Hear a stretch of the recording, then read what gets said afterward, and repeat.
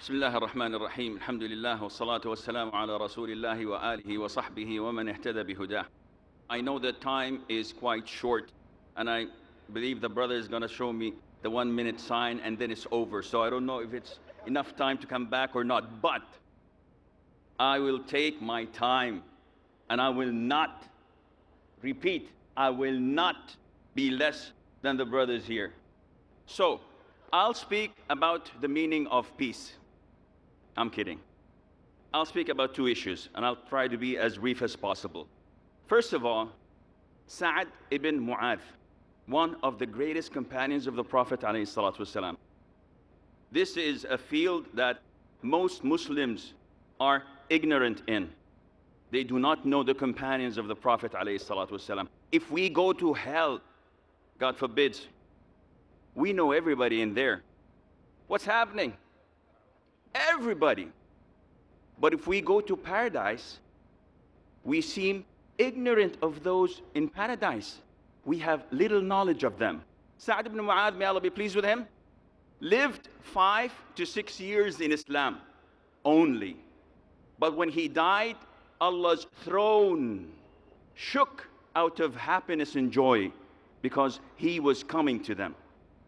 Sa'ad ibn Mu'adh, may Allah be pleased with him, went to kill Mus'ab ibn Umayr, who was with his cousin As'ad ibn Zurarah, may Allah be pleased with them, preaching Islam in Medina.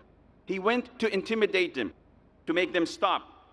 They said, listen, we'll give you a small presentation, no PowerPoints, only words, few verses of the Quran. If you like it, okay. If you don't, we'll leave. So he said, this is fair. And they gave him the presentation, 180 degrees. He immediately became Muslim. What should a person do?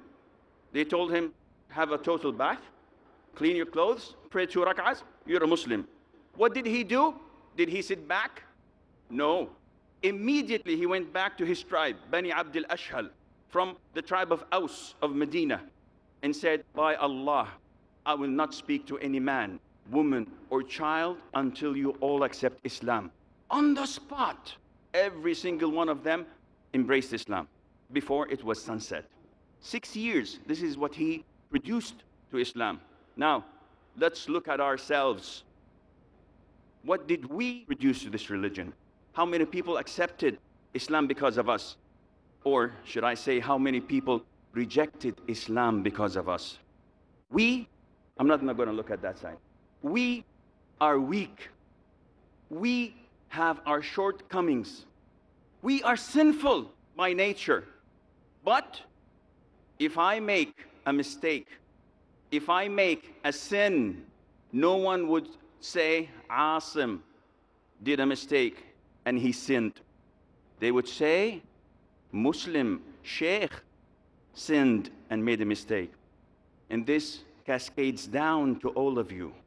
When you do a mistake, they accuse Islam. They don't accuse you. That is why you have to be aware that you're being scrutinized. They're putting you under the microscope. Whatever you do, whatever you say, is going to reflect back on Islam. If it reflected back on me, I'm okay with that. I'm a no one. But if it reflects on Islam, then you are undermining Islam. So, do what you can to spread the word of Islam.